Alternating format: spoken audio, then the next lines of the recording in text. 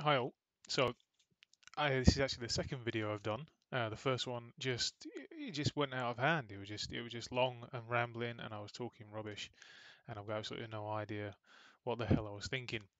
So I decided to do this one and go back over what I was trying to get out the first time, which I didn't manage to do, which is essentially just a quick look through Searchsploit.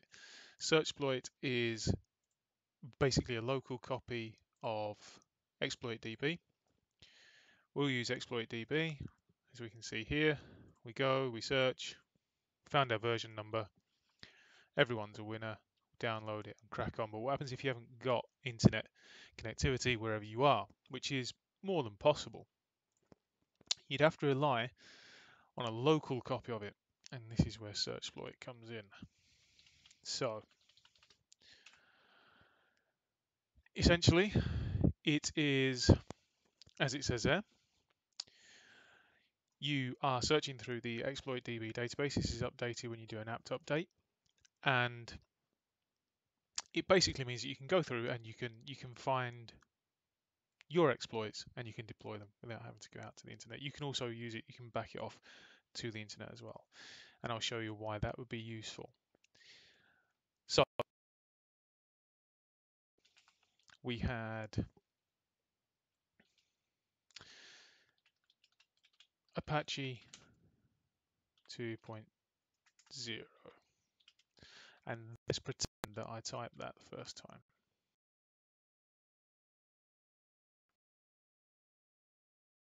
Second.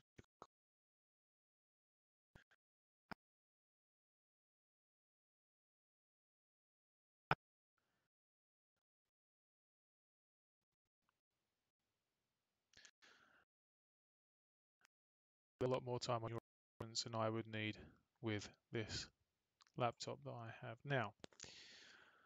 Okay, so essentially we're looking at that. So we can see immediately, we can see that it's listing a lot of the results that we would get normally. So if we go out to Google and search for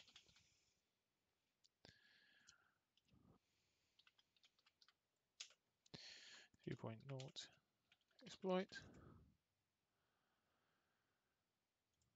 and there full path disclosure, and I would virtually guarantee 21719 217, and that's there, full path disclosure. Okay,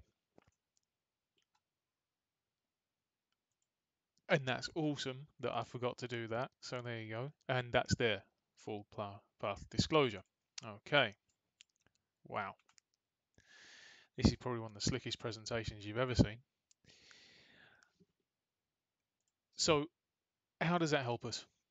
Well, it helps because, as I say, we don't need that internet connection necessarily. We can use this as it is as a local copy. So if I, during my assessments, such as they are, I like to fat finger every single keystroke. I like to create a directory that I'm working in. So let's just create a demo. Okay, so now there's nothing in that. Okay. What I would do here is I would do my nmap scans, and I would output them to a text file in here. You can also as well, so if you run nmap scan, you output it to XML. Searchsploit will also take that XML file as an input, and it will run against all the version numbers that it finds in it, and it will do its best to come up with the matches for the exploits. However, it can sometimes be too accurate. And what I mean by too accurate is you can miss potential vulnerabilities if you have, say, I don't know, let's say Apache 2.0 to Apache 2.259 was vulnerable to something, and you've got 2.254, it'll miss that. It won't show you that. But in this particular instance, we are lucky because quite by chance I picked 2.0, which appears to be vulnerable to just about everything that man ever wrote a code for. So how do we get this? How do we use this then to our advantage? Right, so take this one. We'll take the remote denial of service. It doesn't really matter which one it is, because when all said and done, it's just a demo on Searchsploit. Okay, so that's 11. So if I do a search exploit P11, that is that exploit we just saw, and its path has been copied to the clipboard. So what we can do then is we can then go on to paste it into a text file so that we've got it, because obviously as you're doing your assessments, like everybody, you'll keep notes as you go through. But what we can also do to bring it into here is we can take that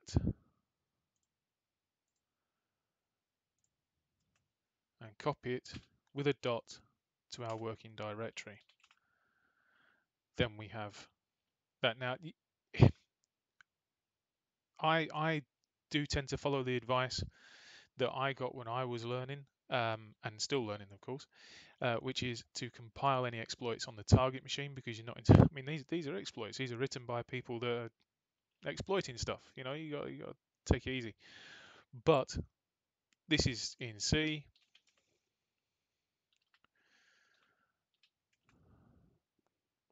Do that.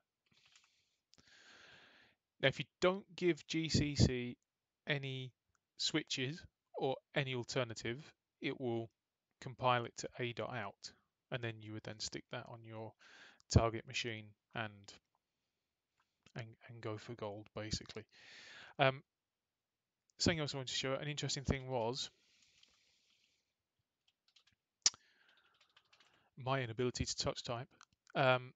So if we search for, if you use W, then it goes out to the web to search, and you'll see that these results change.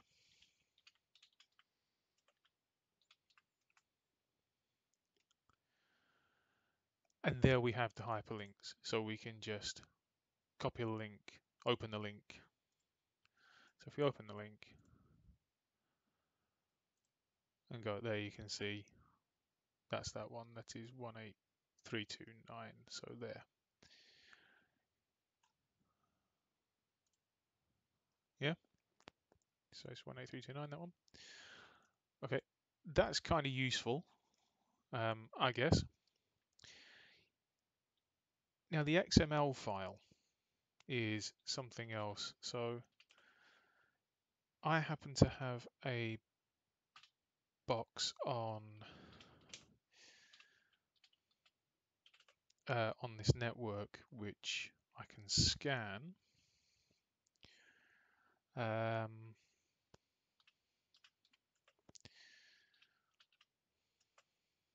Scan. Oh, really? Okay. 192.150, and I want to output it to an XML file, which is test.xml.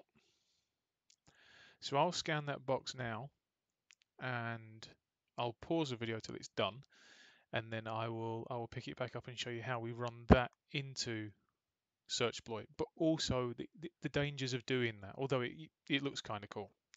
Okay.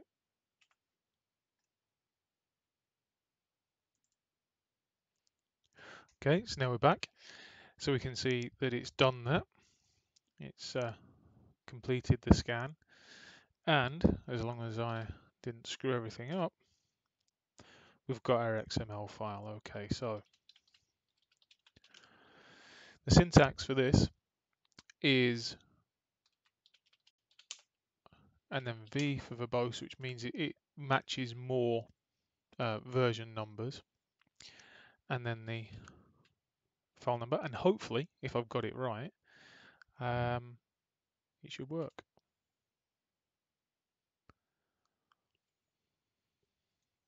Okay. So this is the thing. It looks awesome. I mean, I really know. If you was to be shoulder surfing, you think I really knew what the hell I was on about. You'd be wrong. But if anything, it actually takes a little bit longer to go through it, really, because it's searching for titles and then searching for the version numbers. You see HTTPS, it's got that. See what else it got? It got the cups server. Status. We got some Apache in there, but we don't have. So we have the mod Perl for cross-site scripting, but we don't seem to have as much as we had before when we did it manually. So looks cool. Use it. It can sometimes work. It hasn't worked for me as yet, so I guess I probably won't be using it. And I think that's it really. Get used to using it. Searchsploit is awesome. It really is awesome. It is updated, and it is it's a good tool. It's a good tool. So enjoy, and you know, I hate to say it, but if you want to subscribe, then just crack on and subscribe. And if you want to ask me any questions, then just ask me any questions. You know, I just don't like the idea of sounding like I'm trying to be I don't know, some kind of YouTube star. I'm not. But please subscribe, obviously, because it does me good. And I'll see you in the next fat fingered video.